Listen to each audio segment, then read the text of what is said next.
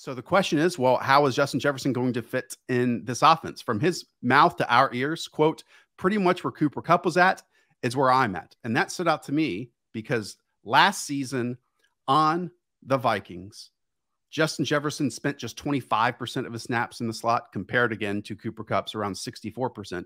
And the ADOT was about 4 yards different. So if we get more volume for Justin Jefferson, that again can get us to this number 2 overall wide receiver territory and maybe even number 1. I think there's a chance that he's going to be the consensus best wide receiver in the NFL this year. I think that's the trajectory that he's on. What makes him so different is he led the position in 15+ air yard targets last year by a wide margin. Like third place was at like 42 targets downfield. Justin Jefferson was up at 53. And he's just so dynamic. Like you said, if he's going to be playing more of the slot, maybe he gets a couple more layup targets. And I think just in general, even like the target share, all that stuff stays where it is. I think with just the entire team is going to be passing more. Get rid of Zimmer, who is super old school. Bring in somebody that was learning under Sean McVay. I think you're going to see more 11 personnel. You're going to see more pass attempts in general. And the defense, while it's still okay, it's not as elite as it was a couple of seasons ago. So I think Justin Jefferson is locked up top 2 for me. I think that there's a tier break potentially even after him. I think that Justin Jefferson could easily be the wide receiver 1 overall this year.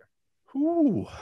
And he even called this offense now a pass-first unit, which is music to our ears. What stood out to me, because high-value targets are a real thing, he had just 20 targets inside of the 20 last season. That was 17 fewer than our wide receiver 1, the wide receiver 1 last season in Cooper Kupp. Again, it was such a massive difference to have Kupp on your team. 70 points, like the greatest basically wide receiver season ever in fantasy football history. I don't think the gap's going to be that different. And I think Kirk Cousins, because you have to say, like, you need to be attached to a really good quarterback for this to happen.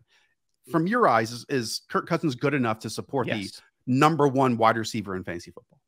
Definitely. Like we're mad at him because he throws like a pathetic interception like randomly, but he's super accurate and he's an aggressive passer. I think, of course, he is. Like look at last year's Justin Jefferson numbers. I think that we're going to be repeating that with a chance for maybe 10% more, just because I'm expecting the offense just to not be slow paced and run heavy. Like those days are for sure going to be behind us. What happens if Adam Thielen misses some more time again? So yeah, I'm all in. Hey, you made it to the end of the video. Thanks for that. But if you're new here and not subscribed, now's the perfect time to do so. You must have enjoyed it. You're here at the end, just with me and you. So hit subscribe, hit thumbs up, whatever else you want to do. Check out what we have already on the channel by hitting one of these things, or you'll be notified and you'll see it whenever we post something new.